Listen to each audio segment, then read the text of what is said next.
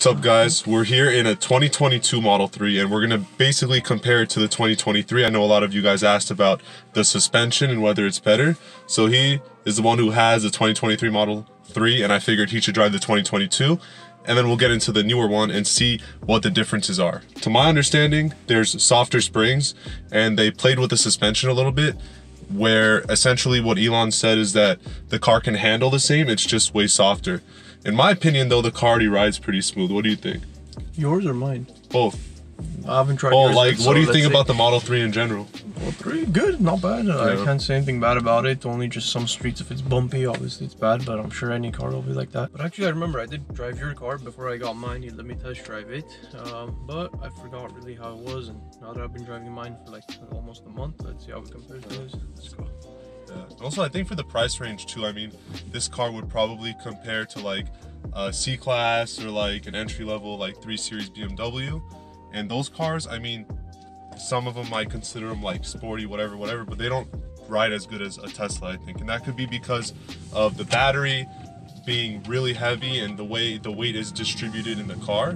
But yeah, I'm interested in like how you think the ride quality is in this car compared to yours. Honestly, right now it seems smoother, but what did you put on? You always leave it on standard? Or yeah, chill? So the acceleration settings that you guys can play around with, you can set it to chill or standard. I have mine set to standard and the steering is set to sport. That's how I like it.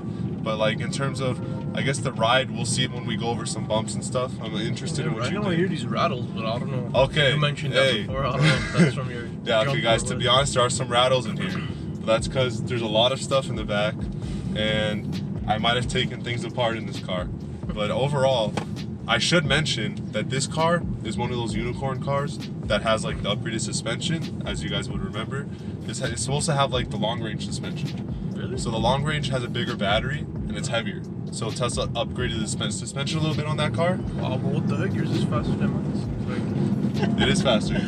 So this car, yeah, so this car has that performance motor. How'd you get this unicorn? I got lucky. So there was like a batch, guys, about like a year ago, there was a batch of around 200 cars that during the shortage, Tesla basically put parts together. So they got the China battery, and I guess they had performance motors laying around. They put the two together. This is way faster than mine. That was like way faster actually. Okay, so and this car is definitely, from what I can hear, way faster than the new Tesla with the 990 motor. Sorry, the non-performance. But I'm trying to think personally, like I don't know if we can accurately compare the suspension in this versus yours, because I think this car has a rear sway bar. I know that. What is that? It's like a bar you put in the, it's supposed to prevent the car from swaying too much. What? To be honest, I don't really know much about it, but I know in terms of suspension, it's nice. And this again, if it has a long range suspension, it would suggest that it's beefed up a little bit to ride a little smoother. And in that sense, it's hard to really compare the two accurately, but we know so far that this car is a lot faster. And again, they're both standard. Crazy. They're both standard, they're both LFP batteries. The motors are different, but how would you describe, maybe, do you feel a difference in the handling? Do you feel a difference? To be honest, yeah, I do feel a difference in the handling. That's pretty much, as of now, the only thing I feel. It just feels more like kind of sturdy and firm, but in a good way, not in a way where it's like tough to thingy. I don't know, it just feels like nice and well put together, obviously. Mine feels a little kind of softer, but again, usually I guess people like it softer, but I don't know, for this it kind of feels better like this. It feels like more powerful and strong. How would you describe, like when we go over bumps and stuff, does it feel about the same, like, or does it feel a little stiffer? I can't remember, have we passed by a bump? I can't remember if we did. Yeah, so I mean, I doubt the suspension changes are going to be drastic just because they put a softer spring and they maybe adjusted the dampening settings on the suspension. Maybe if you drive like 24/7, then you might be able to like sense a difference. How would you feel? How do you feel about the seats though? Are your seats softer, or my seats softer? Like, I haven't squeezed mine, but squeezing yours, it feels pretty soft. But no, I think mine's are pretty soft enough. Okay. I think it's good. Yeah, these cars are actually very impressive to me because for the price, I still think you get you get a lot of car. Like, it rides very well. 100%. That's what I tell everyone. You know, they say, oh, it's a little expensive, but I see for what you're paying for, you're getting so many things in it. Besides just the driving, but everything else is just awesome. You do also get rattles and stuff, I can't lie, but I haven't driven. I haven't really gotten any rattles in mine, but you'll drive mine right now and check it out. Yeah, I haven't driven mine before, right? I've not driven yours, but I also haven't been in a lot of other electric cars. The brakes aren't good though, right? What do you think about the brakes? Also, I like the thing. The turns are good. It handles it. It handles well. That's because of the battery. Yeah, but yeah, at the end of the day, I don't know, feels good. If I could summarize it, I would say sturdy, strong, good handling, and other than that, can't really say much. It's good. Yeah, and I know you haven't done road trips yet or driven a long distance, but like I've driven to Vegas in this car. Yeah, and it's just such a comfortable ride. Like, I don't know if it's the seats, the suspension, I'm sure it's everything, but like I don't get back pain or like, you know, a lot of cars, like the seats might be comfortable and stuff, like BMWs and stuff. Seats are nice, but then after a while you're just like, man, this is like really stiff and stuff like that. But I feel like just Tesla's setup is just like pretty impressive. But I think that's just the nature of the electric cars with the batteries and all that kind of stuff. What's up, guys? So now we're in the 2023. I'm driving this to see if this car is actually softer than mine. So I've had my car for about like a year now. It's the 2022 with the LFP and the 980 motor. So far, I'll say this car already feels smooth. I don't feel any rattles or any weird noises. The steering wheel feels nice. Like I said, I definitely felt a difference. Driving I felt something different. Yeah. But let's see what he thinks. Yeah, I mean, off the bat, I feel it already feels smoother. Yeah. I don't know why. I don't know what it is. But you guys were asking in the comments if the suspension is actually different. I feel it. It feels softer. I want to say it feels a little more like floaty on the road. Yeah, floaty. That's a good way to put it. Floaty. Like, I'd say like my car, which is the 2022, feels like not way more stiff, but it feels stiffer. Like, if I were to take both cars on a track, I feel like my car would do a lot better. But the Model 3 isn't necessarily supposed to be a track car. It's supposed to be something you can just drive every day, and it's comfortable, and it takes you from point A to point B. So yeah, we'll go on the same path that I drove, go over those bumps. Yeah. And see how it performs. Yeah, I mean, even I feel like in terms of the steering too, that my car might be a little more planted. I could take corners a lot more confidently in my car. I would say that for yours too. Yeah, definitely.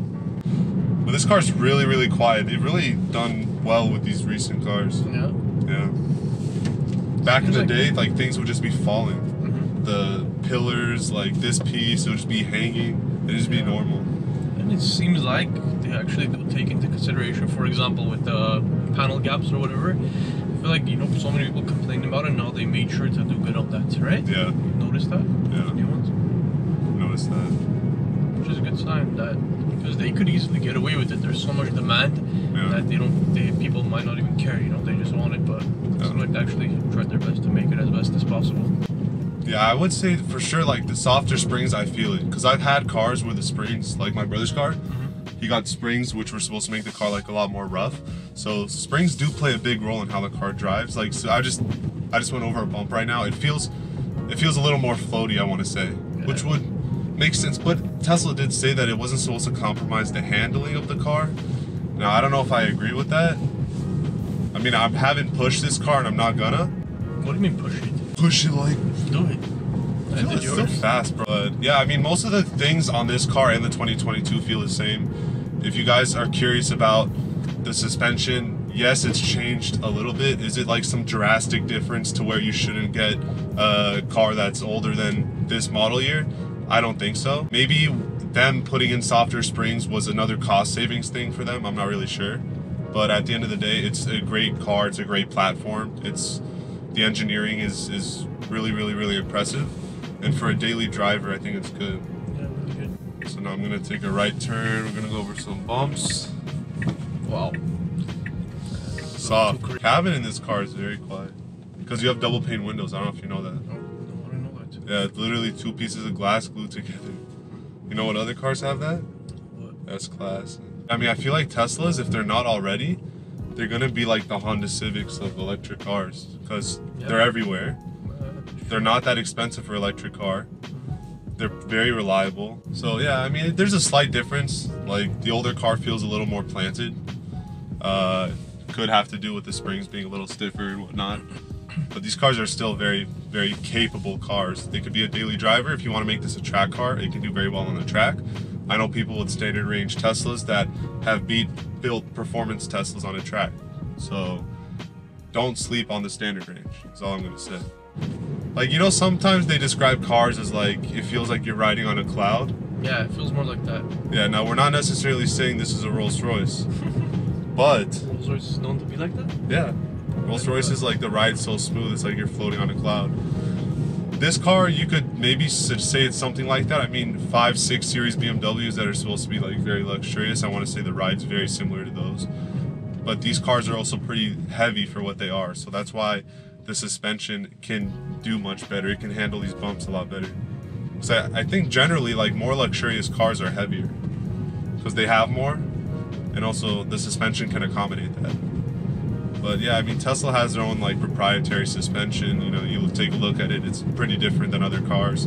It's not air suspension like on the Model X or S, but you have a spring and you have a coilover system pretty much. Any closing thoughts? You said this is more soft, and the 2022 is more sturdy. This one feels like you're on the cloud more. Yours feels like more powerful. Yeah. And strong. And that's all I would say. How about you? Yeah, I to conclude this video, guys, basically, from what we read, the springs are softer and the suspension has been dampened in a way where the handling is technically supposed to be the same. The cars are supposed to be a lot softer. Now, just from me driving this 2023, around corners and stuff, the car doesn't feel as planted. I do feel like it's a little more floaty, which is good and bad depending on your purpose and how you drive your car. But I will definitely take either car because they're both very, very, very capable.